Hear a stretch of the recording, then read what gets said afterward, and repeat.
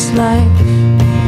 I won't turn back, I know you are near, and I will fear no evil, for my God is with me, and if my God is with me, whom then shall I fear? Whom then shall I fear? Oh no, you never let go through the calm and through the storm. Oh no, you never let go in every high and every low. No, you never let go, Lord, you never let go of me.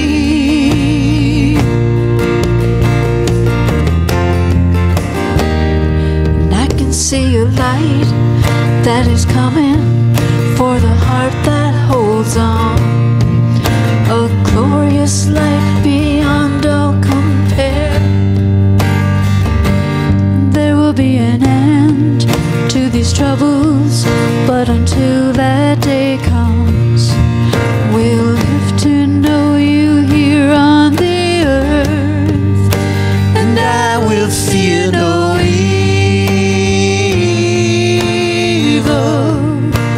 for my God is with me, and if my God is with me, whom then shall I fear? Whom then shall I fear? Oh no, you never let go through the calm and through the storm. Oh no, you never let go every high and every low. No, you never let go, Lord, you never let go of me.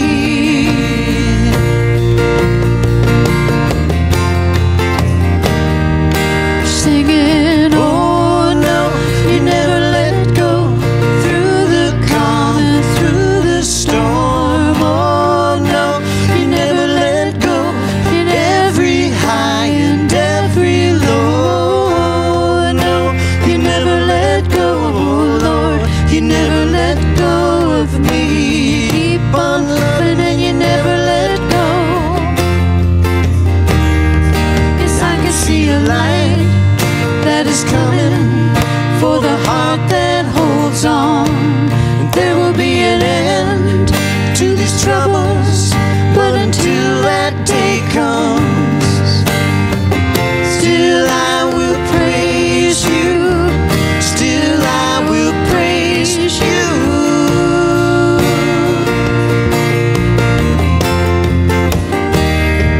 Singing, oh no, you never let go through the calm and through the storm. Oh no, you never let go in every high and every low. No, you never let go, Lord, you never let go of me.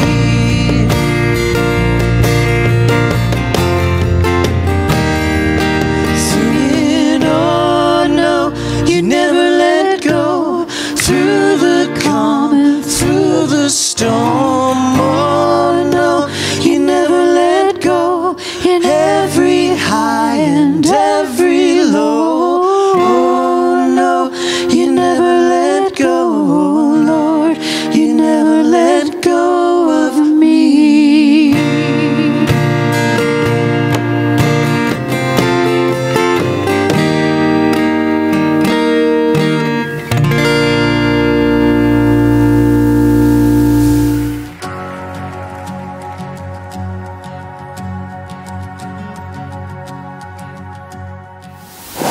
Well, good morning. Hold on. It's a little hot.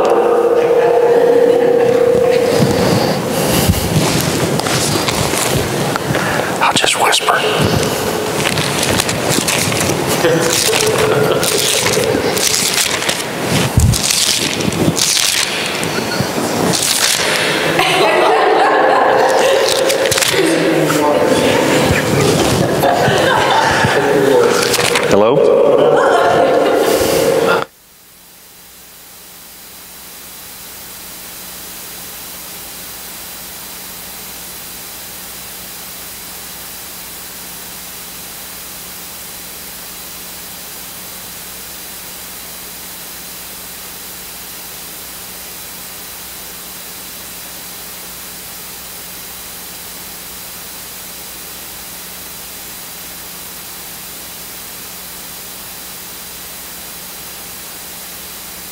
Well,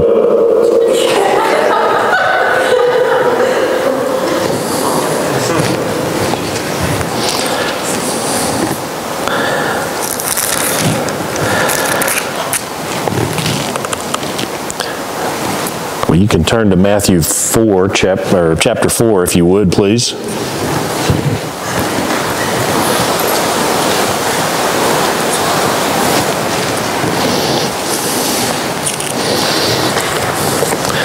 Is it safe? Okay.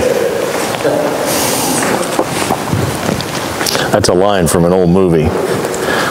Long time ago. Is it safe? Dustin Hoffman. Never mind. So apologize for being late this morning. I'm not used to being up this high.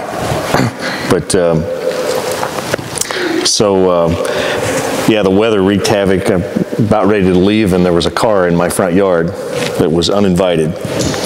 And instead of letting me pull them out, they just decided to try to make their way across the ditch. It took a few times, but anyway, good to be with you this morning, and I'm glad you're here and you made it through all of the weather. So, why don't we read Matthew chapter 4, verses 1 through 11 together and see what God has to say to us this morning. Scripture says, "Then Jesus was led up by the Spirit into the wilderness to be tempted by the devil. And when he had fasted 40 days and 40 nights, afterward he was hungry. And now when the tempter came to him, he said, 'If you are the Son of God, command that these stones become bread.' But he answered and said, 'It is written, man shall not live by bread alone, but by every word that proceeds from the mouth of God.' Then the devil took him up into the holy city and set him on the pinnacle of the temple, and said to him, 'If you are the Son of God, throw yourself down, for it is written, He shall give His angels charge over you. And in their hands they shall bear you up, lest you dash your foot against a stone.' And Jesus said to him, 'It is written again, you shall not tempt the Lord your God.' Again the devil took him up on an exceedingly high mountain, and showed him all the kingdoms of the world and their glory. And he said to him, 'All these things I will give you, if you will fall down and worship me.' And Jesus said to him, 'Away with you, Satan, for it is written, you shall worship the Lord your God, and Him only shall you serve.' And then the devil left him, and behold, angels came and ministered to him." Would you pray with me, please? Father, we are grateful for your word to us. We thank you for it. We thank you for coming to us, seeking us out and saving us. We thank you that you did that by providing a perfect, holy sacrifice, Jesus, who lived a perfect, sinless life. There could be no other sacrifice other than Him. We thank you for that. And by doing that, you have secured our salvation. We can have confidence now because what you have provided is enough, and that's Jesus. Help us, God, to hold on to that truth today. And thank you for holding on to us. In Jesus' name, amen.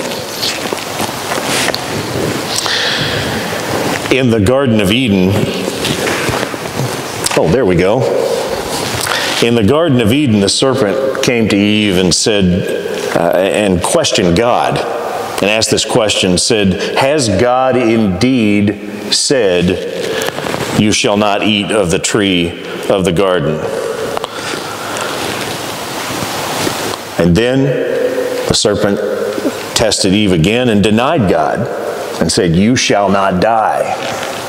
And then the serpent tested Eve again and said, and called God a liar and said, "You will not surely die. God knows that in the day you eat of it, your eyes will be open and you will be like God."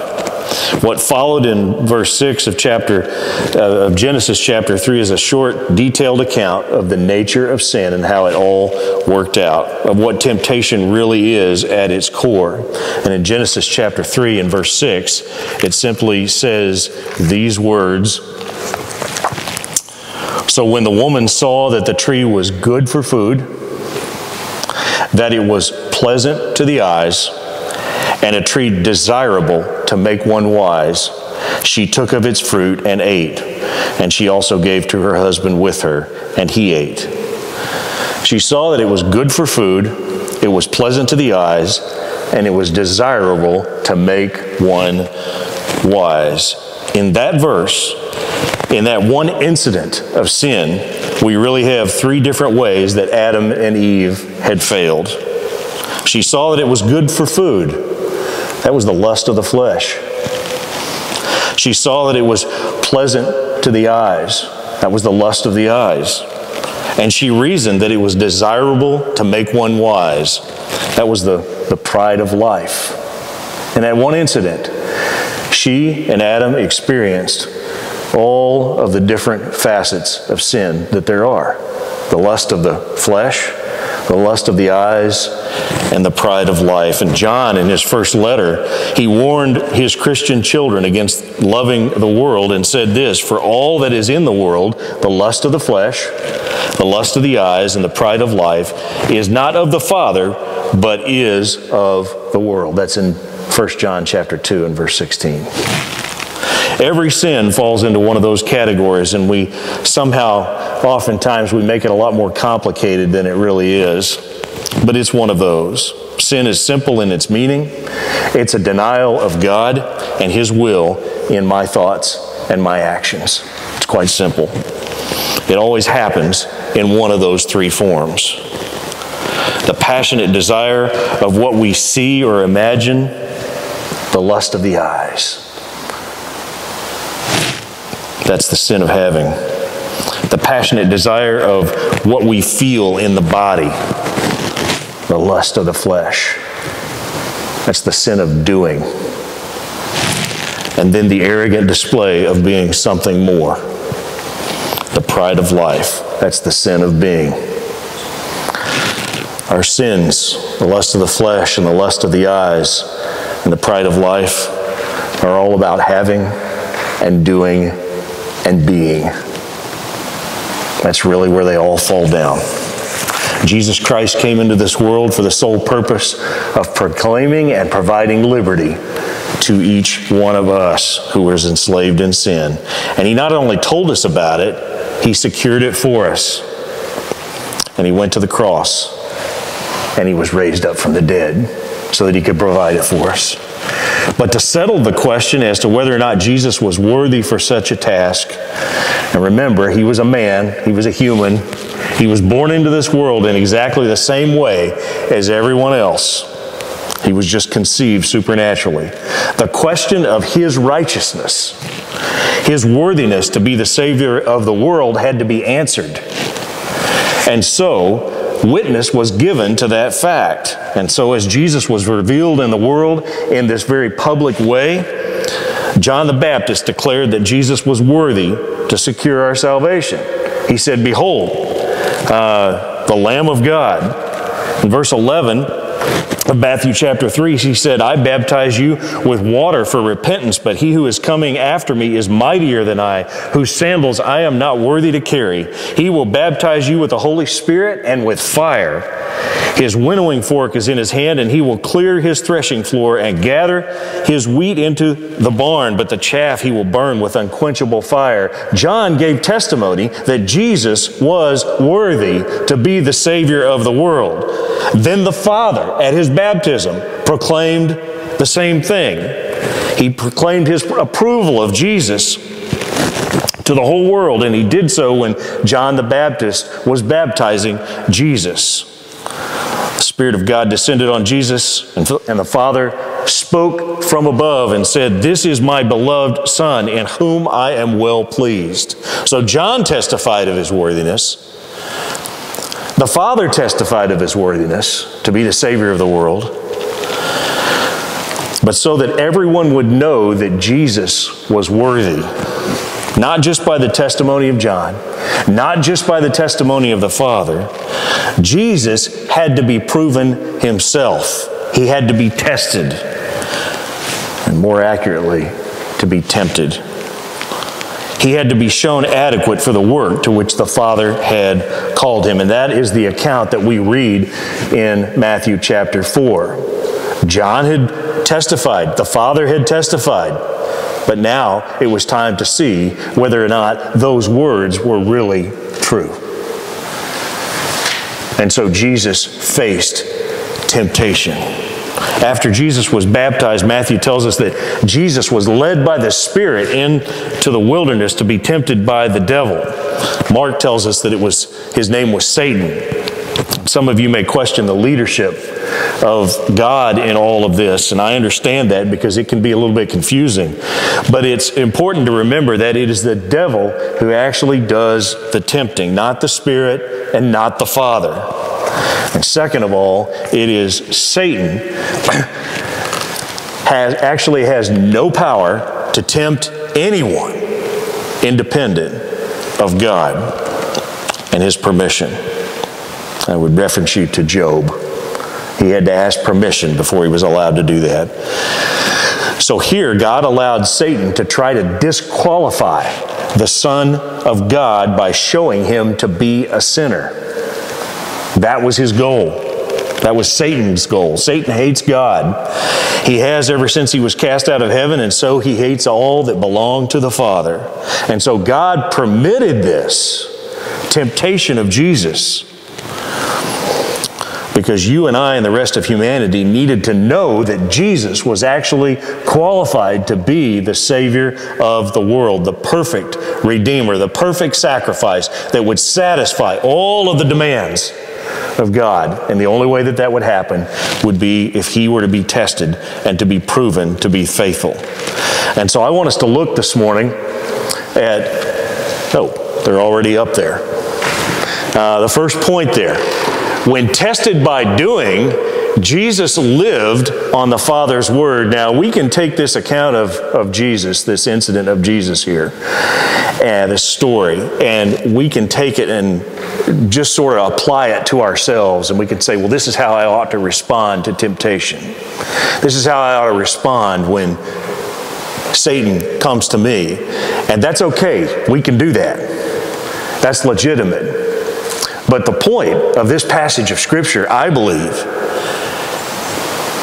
is to let everyone know that Jesus is sinless. That when it comes to being qualified to be that perfect Lamb of God that we read about in the Old Testament, that would be the atonement for your sins and mine, Jesus was sinless. He was perfect. And so as we look at each of these temptations this morning, I want you to look to that end. And if you're having a question about whether or not you can believe in Jesus, I want to encourage you in something. I struggled with my faith for a long time, for many years. And I'll spare you the story, but just to get to the end of it and say to you this. I thought for so long that it depended on how intense I believed that determined whether or not I would be saved. And that was wrong. Because in the Scripture I read about great faith, and you read about these people that believed so intently. And people would stand and give their testimonies as I was a teenager, as I went to church, and I would hear about their faith and how they trusted God. And what I realized in my own heart was I didn't have that kind of faith. Until one day, and you may say, well, you're kind of thick in the head, because we knew this all along.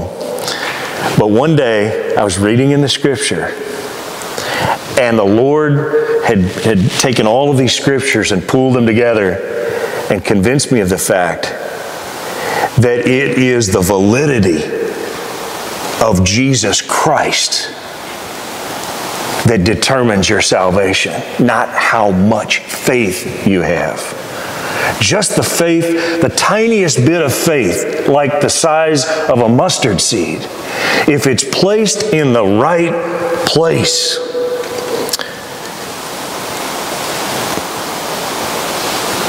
will yield much. And I stopped focusing on how hard I was believing and how intently I was believing, and I started focusing on the satisfactory Savior and how sufficient He was. And all of a sudden, salvation became very clear to me. This is all about Jesus. This isn't about me. And that's proven here in this passage. So when Jesus was tested by doing, He lived on the Father's Word. In verses 1 through 4 again, I want you to see what the response is. What Jesus said. He says, He answered in verse 4, "It is written, man shall not live by bread alone, but by every word that proceeds from the mouth of God." Jesus was in the wilderness. We don't know exactly where that is. But if you look at some of the descriptions around the Jordan River, between the Sea of Galilee and the Dead Sea, probably the wilderness was somewhere near the Jordan because He had just not long before been baptized there. And one man who's traveled there, and some of you may have as well, through it assures us that it is a miserable and horrid place. It consisted of high, barren mountains so that it looks as if nature had suffered some sort of a violent convulsion there. Another man said, it was a vast, undulating expanse of barren, chalky soil covered with broken stones and rocks and a bit of brushwood with snakes crawling underneath it. This is where Jesus was sent to be tempted. He was led by the Spirit into this wilderness to be tempted, and it was there that He fasted. It was a complete fast. He didn't fast just like sometimes people do today, where they just don't eat all day and then they eat after a certain time of the day. Jesus fasted all day, 24 hours a day, for 40 days. And then the Scripture says, and He was hungry. I guess so. We have the term hangry to describe us when we don't eat for a day. Jesus did not eat for 40 of those. And it was near the end that the accuser, Satan, came to Him and tested Him first by tempting Him to do a miracle for Himself. Take this stone and change it into bread and everything will be good. It was physical. It was the sin of doing, or the temptation of doing. Now, I've never fasted for 40 days. I've heard of some that have attempted it. Some have completed it. It may have been one of you. I don't know. I have a question. Why would that have been a sin for Jesus to have taken that stone and turned it into bread to satisfy His hunger? Eating is not a sin. Or is it? In that moment, for that time period, God was proving the Son to be the Son. And so Jesus was in this refining fire, the kind that makes pure gold. For Jesus to have yielded to the hunger and used His supernatural powers to convert a stone into bread would have been to deny the Father's timing and the Father's provision for His life. And it would have been denying the Father to put Jesus through this test and to prove His sinlessness. He would have lost, and then you and I would have lost. It is not a sin to eat unless God says, don't eat. When John announced that Jesus and said, "Behold, the Lamb of God who takes away the sin of the world," that declaration was not by accident. The Lamb, the perfect, unblemished sacrifice that we read about in the Old Testament, that was prefigured back then, was now in the flesh standing in front of John. And that sacrifice had to be proven the same way that they would take that lamb before they would sacrifice it in the Old Testament. They would examine it and they would look for blemishes or defects, birth defects, or something that they had that the animal had been injured by, an eye, in the mouth, the hoofs, the legs, anything. That's what was going on here. Was Jesus was being examined in this temptation to see if he was satisfactory to be the sacrifice. Behold the Lamb of God who takes away the sin of the world.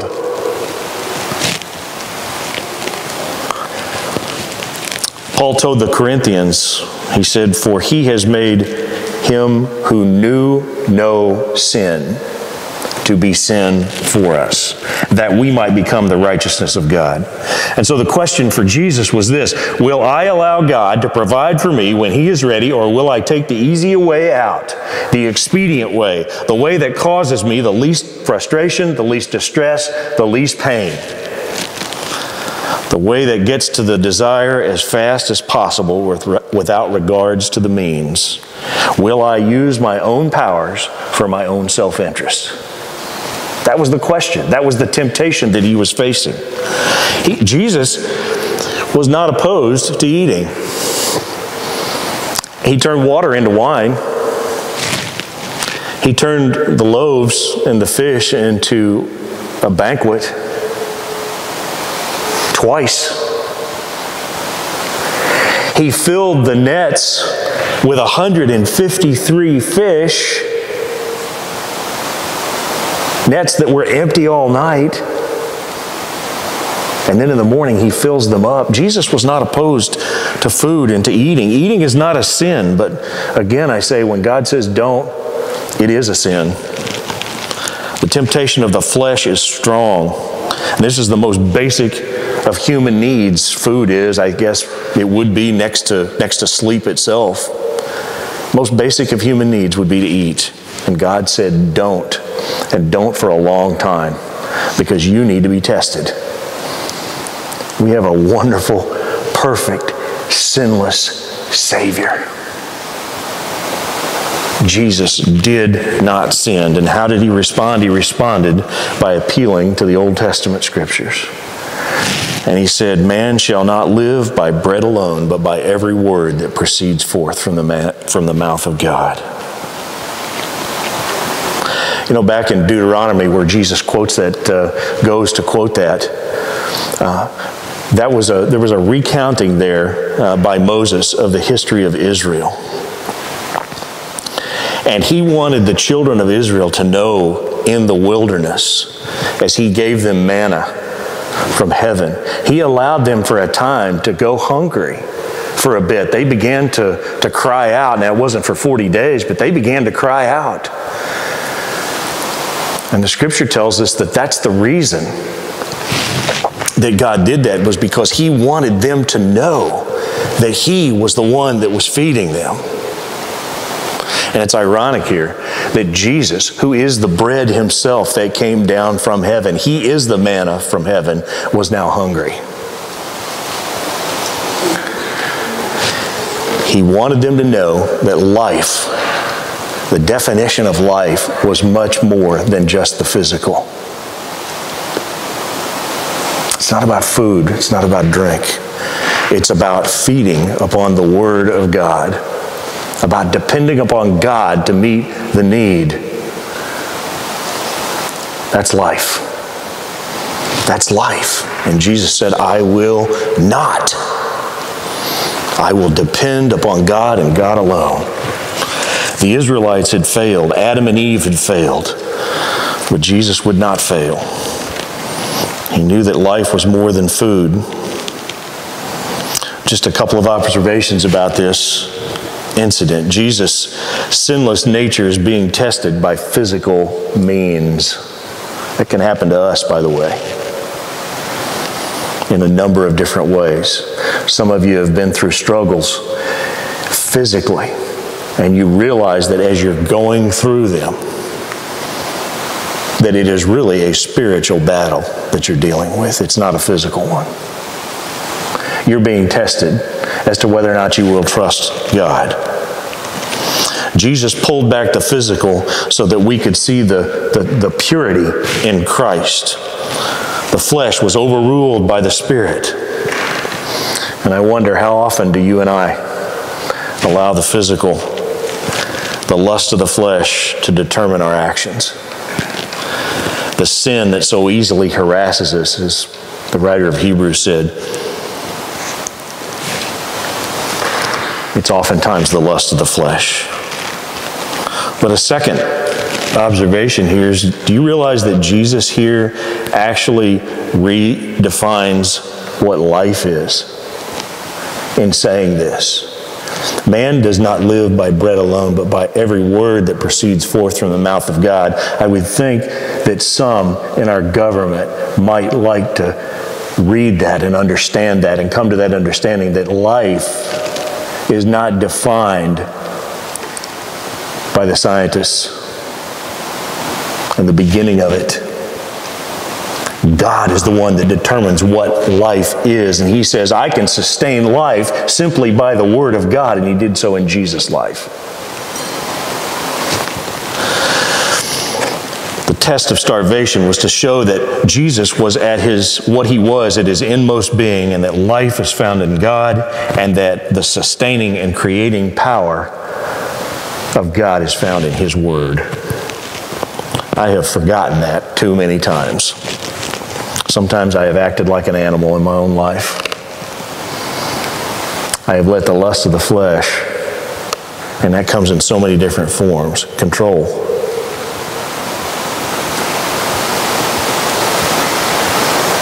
Jesus never did.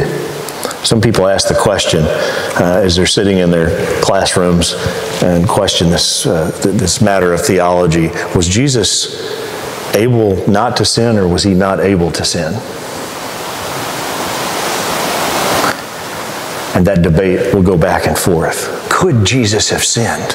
Theoretically, could He have? The answer in the Scripture is that He did not. And that's the answer that we need to know. Jesus never sinned. If you're questioning whether or not you can trust the Savior, don't look at what you've done. You need to trust the Savior. You're not worthy. So save the discussion. None of us are. Jesus is worthy. Throw yourself at Jesus' mercy because He is worthy, because He is the sacrifice that God the Father has accepted, and you will be saved.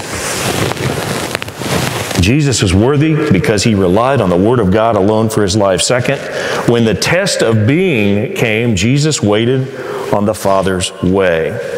In verses 5 through 7, we see that the devil took Him up into the holy temple, and he set Him up on this pinnacle of the temple and said to Him, if you are the Son of God, throw yourself down. And then he quotes the Old Testament. And he says, or Satan does, he says, He shall give His angels charge over you, and in their hands they shall bear you up, lest you dash your foot against a stone. Now this was the pinnacle of the temple, would have been on the southeast side, and it would have been this flat top on top of Solomon's porch that overlooked the Kidron Valley, and just on the other side of that would have been the Garden of Gethsemane. So Jesus would have been able to look over that valley, look over across the Kidron Valley, which is where back in the Old Testament they used to take, and every time a good king would come in and purify the land, they would take all the idols and they would take the trash and they would throw it down in that Kidron Valley. And across that would have been the Garden of Gethsemane, where Jesus spent so much time praying. And He would have been able to see that. And He's standing there and looking at it, and Satan says, throw yourself down from here, and God's going to protect you. And he quotes Scripture, but he doesn't quote all of it because he leaves some of it out. And the idea being here that if Jesus had wanted to, Jesus would have gained a following by His throwing Himself down and floating down to the bottom of the ground, and people would have followed Him like that. But that's not what God had as a design for him. He would have had instantaneous fame. People would have flocked to him. They would have followed every word of Jesus. Again, the thing that Jesus was there to do would have come the wrong way. To satisfy his hunger, Jesus could have turned that stone into bread and he could have eaten. But that's not what God had in mind. God said, I want you to live by my word, and Jesus knew that. In this way, Jesus could have thrown himself down. He could have become an instantaneous success in the eyes of all the people, and people would have followed him. Now, ultimately, that's what would happen. Would much of the world would follow Jesus, but that is not the way that it would happen.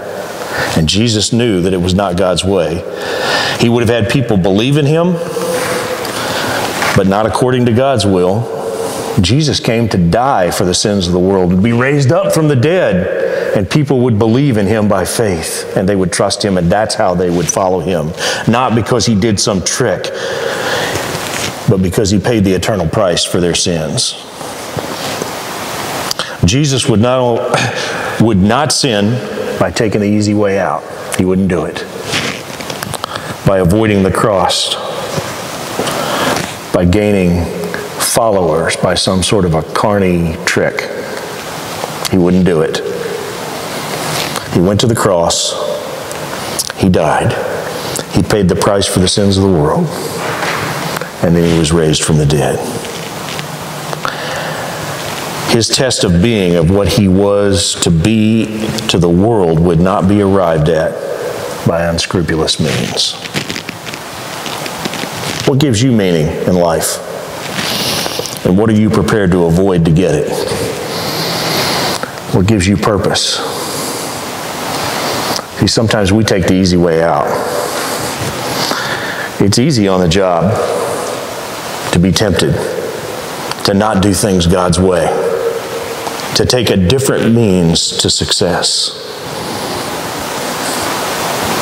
And I'm digressing here just a bit in applying this to us personally, but when we look at these sins, we realize, or these temptations, we realize that every single one of us has failed in every single one of them. Multiple times. But Jesus never did. Jesus succeeded in all of them. He resisted all of them. That's why we can believe in him. We tempt and we test God when we put ourselves in harm's way and we assume that God's going to bail us out. That's what they did in the book of Exodus. And that's why what they did in Deuteronomy. What are you assuming about God in the way that you live every day? What are you assuming about him? God is so patient with us. We fail over and over and over again. And God is so patient.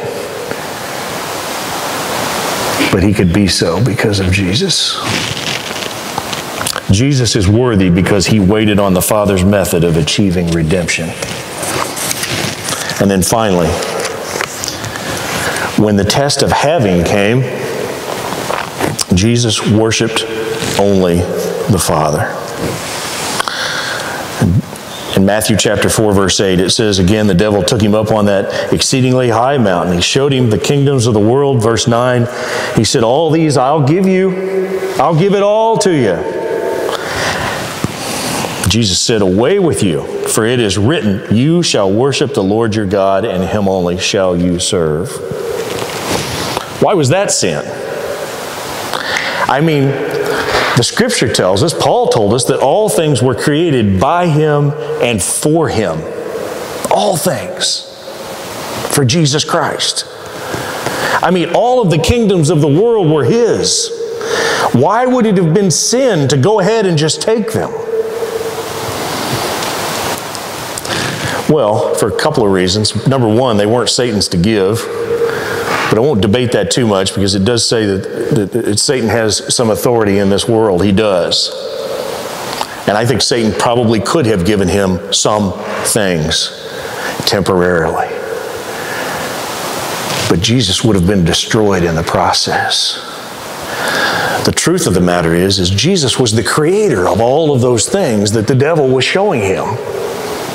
All of those things were created by him and for him. And yet Jesus in his humanity, under this temptation that God had, by the Spirit, had led him into, and Satan is tempting him here, in the flesh, in this body he's living, to be tested, it would have destroyed Jesus. He would have been disqualified. He would have sinned in bowing the knee to Satan, in worshiping him. And Jesus responded and said, there's only one to worship, and that is God. No other gods before me. Worship him and him alone. What are you trying to get in your life apart from God? Have you compartmentalized God? And Sunday's the day, or some other part of the week is the day. But then when you go to work, there's this wall that says, I'm going to live a different way. What are you doing to gain what God really wants to give you, but he wants to give it to you his way? Jesus is worthy because of his allegiance and absolute trust of the Father as he guided him in every step. He could have avoided the cross, theoretically. Jesus could have done that. He could have taken the easy way out. But then you and I wouldn't have a Savior today. We wouldn't have one.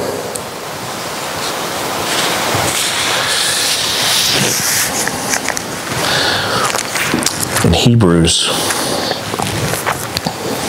chapter 9, it says this.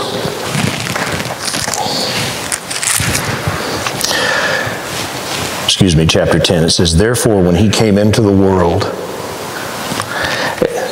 he said, sacrifice and offering you did not desire, but a body you have prepared for me. In burnt offerings and sacrifices for sin you had no pleasure, and then I said, behold, I have come. In the volume of the book it is written of me to do your will, O God. Are you questioning today whether or not you've got enough faith to believe? I would say the answer to that question is stop looking at your faith and start looking at the Savior. Look at the Savior. He never sinned when it came to having. He never sinned when it came to doing. He never sinned when it came to his purpose of being. He never sinned. He followed God all the way. Most of you, if you're married, you probably have one of these on your finger. Gold ring. I think my son switched when he got married, he went to a different metal. I don't know why he did that, but he did that. But you know, this gold is almost pure, but it's not. Because when I got married, I couldn't afford the really pure stuff. But you know how they get it pure? They heat it up. They melt it. And all the junk that's in that metal floats up to the top. They call it slag or dross. And when you cool it off, you take that cooled off metal, and it's now hard, and you smack it with a hammer, and all that stuff just falls away. And sometimes they have to do that process of heating and cooling and heating and cooling again and again and again. But in the end, what you end up with is pure gold. Jesus was heated up again and again and again in temptation. And it wasn't just here, by the way, it was throughout his life. It was when he was on the cross. Do you know what came to the top You know what kind of stuff came to the top? Nothing. Nothing. The point of the temptation was not to make Jesus pure. The point was to prove that he is. And if you're struggling with your salvation today, I beg you, if you're struggling with this idea of coming to Christ, I beg you, throw yourself at the mercy of the one who has always been and who always will be perfectly pure and sinless, because he has made the ultimate sacrifice for your sins.